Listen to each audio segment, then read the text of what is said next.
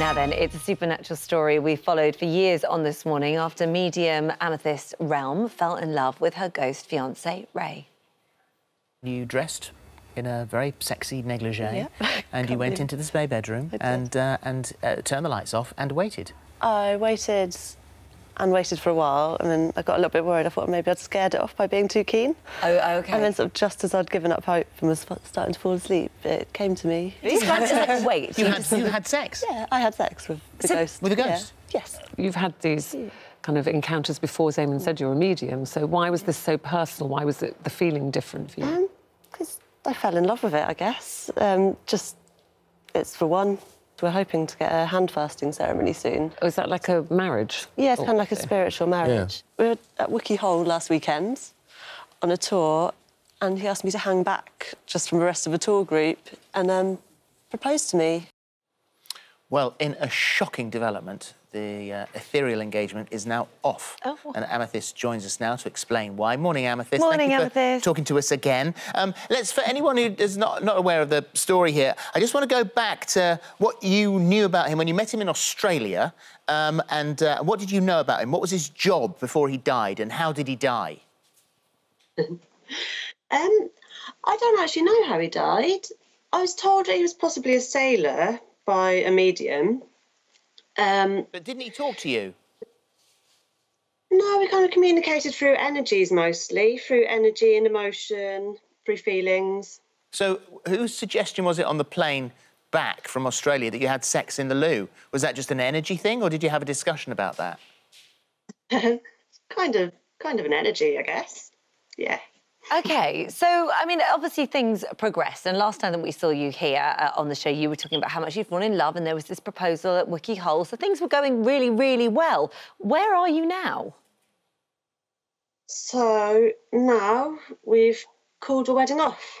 It was going really well until we went on holiday, and that was about last May, and then he just completely changed. In what way? Just became So I think maybe he fell in with a bad crowd when we were on holiday. He just started becoming really inconsiderate. He'd disappear for long periods of time.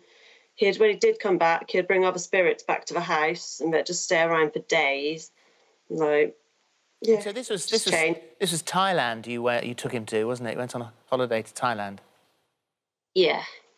And so was there any explanation as to the people that he was bringing back with him? Because you thought he got into sort of drink and drugs.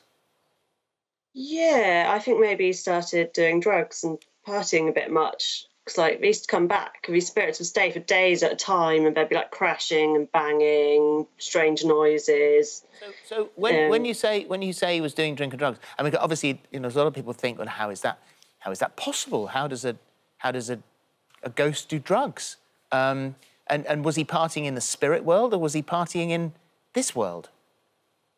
Well, I think partying in both, judging by he'd disappear for a while and then come back to mine, so... And so, yeah. You're used to spirits being around you, obviously. You've got engaged to one. But having these bad spirits, as you call them, his new friends, this bad crowd that he'd got involved with, you felt for the first time what it would be like to have a haunted house. Yeah.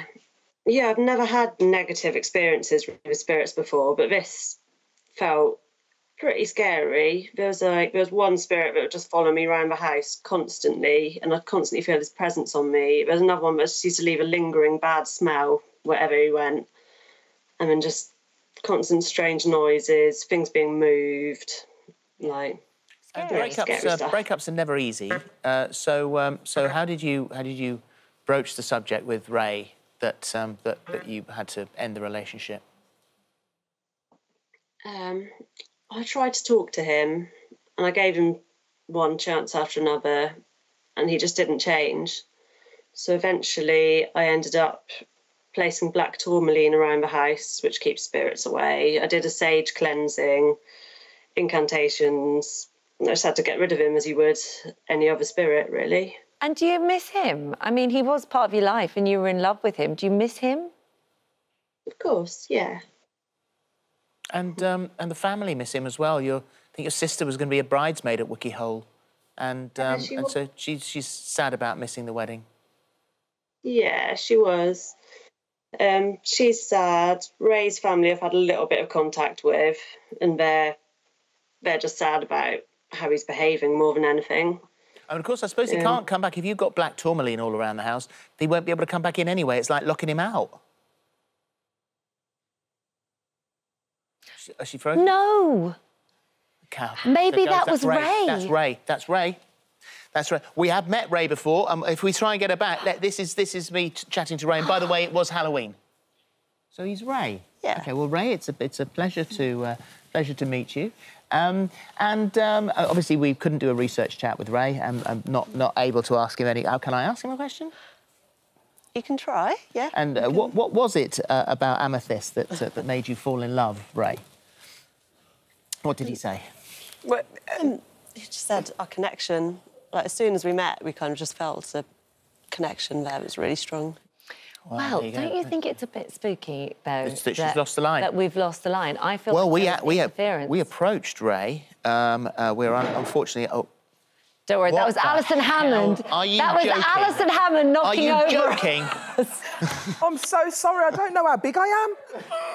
So sorry. I'm just sitting here.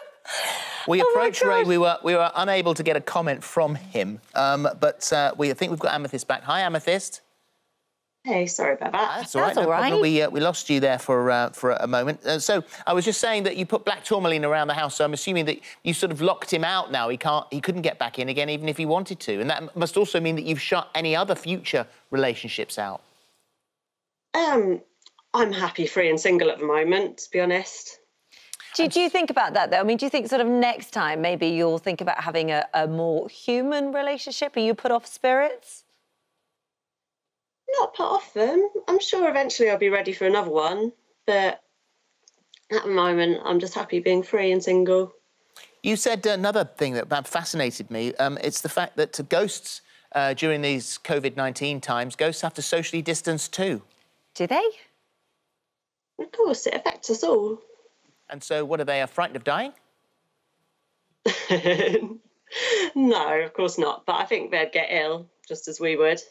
So ghosts can get ill? Yeah. Wow. I mean... Well, it's always fascinating. It really is. It really is. Thank you very much. Thank you, and keep us updated if you meet anyone new, whether human form or ghost form. It's a fascinating story. Thank you. Aww. Thank you. Take care, Amethyst. Bye now. Bye.